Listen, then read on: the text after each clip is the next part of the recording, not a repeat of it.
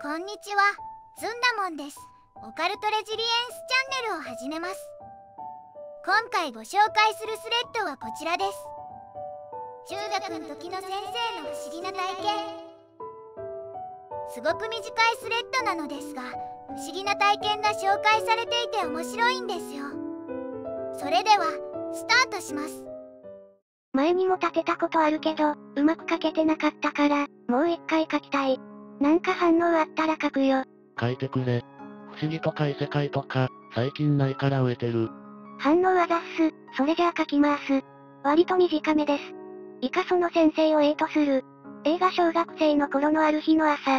いつも通り母親の呼び声で A は起きて、学校に行く準備をしていた。当時 A は一戸建てに住んでいて、A は2階の部屋で寝ていた。A 家は階段を降りると、おのずと玄関が視界に入る構造になっていた。A が1階へ階段を降りていくと、玄関に見知らぬ人影があることに気がついた。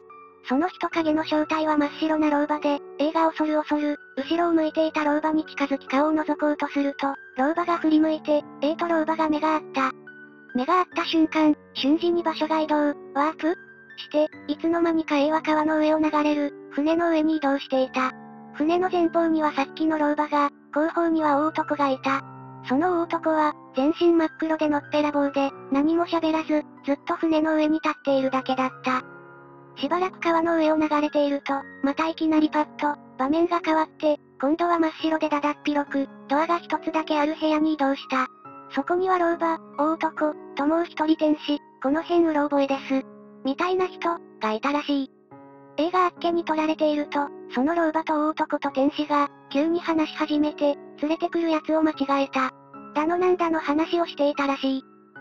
話し合いが終わると、天使が A の方へ来て、どうやら、連れてくる人を間違えたみたい。この薬を飲むと、元に戻ることができるから、ドアからこの部屋を出て飲んで。早く飲んでね、この薬を欲しがる人がたくさんいるから。と言って薬を渡した。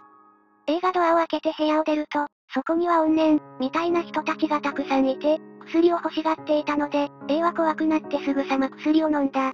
そして意識がなくなり目が覚めると、いつも通りの朝、自分の部屋のベッドに戻っていた。と、先生の体験はここまでなんだけど、先生には、ここまではっきりと、この体験のことを覚えているのに、一つだけ、思い出せないことがあるという。それは老婆と大男と天使が話してた。連れてくる人を間違えた。こいつは〇〇歳で連れてくるべきだった。という会話の〇〇歳の部分。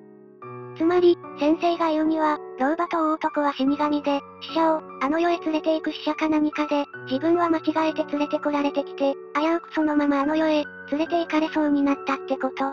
一番最初にワープした川ってのも、多分サンズの川だろうって言ってた。天使が渡した薬を、欲しがる人がたくさんいるって理由も、飲むと現世に戻ることができるからだと。〇〇歳で連れてくるべきだった。ってのも、先生が将来死ぬ時の年齢のことだと思うけど、先生本人は、そこだけ思い出せないから不思議だし、不気味だって言ってた。自分もこの話を聞いた時、妙にゾッとしたを覚えてる。と、話はここまでです。先生は小さい頃、めちゃくちゃ霊感が強かったみたいで、他にも色々不思議な体験があるみたいです。今はもう全く、なくなったみたいだけど。なんか知らんが面白いとは思う。なんか質問とかあったら、覚えてる範囲で答えるよ。なんでそんな話を、先生から聞くことになったの？その先生ほぼ毎回の授業で、雑談する人だったから、その数ある先生の話の中で、一番反響が大きかったのを書いてみた。他のエピソードは？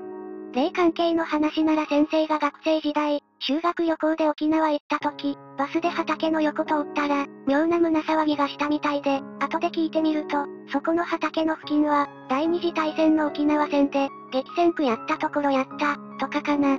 その人他にも、若い時に世界一周とかした人やから、他にも話のネタなら尽きんぞ。そういう不思議な話が大好き、他のも聞きたい。他の話なら、先生のおばあちゃんと飼ってたペットがピンだ時は、ピヌ数日前に刑事っていうか、いきなりピンって、ピヌってことが頭に入ってきたらしい。ちな自分もその経験がある。虫の知らせってやつか。いかがでしたでしょうか？突拍子もない話ですよね。私もそう思います。ただ、興味深いところもあるなとも思いました。薬を飲んで戻るところなんて面白いですよね。薬はどんな味だったのでしょうか？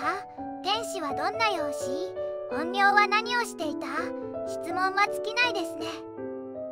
それではまた別の動画でお会いしましょう。ご視聴ありがとうございました。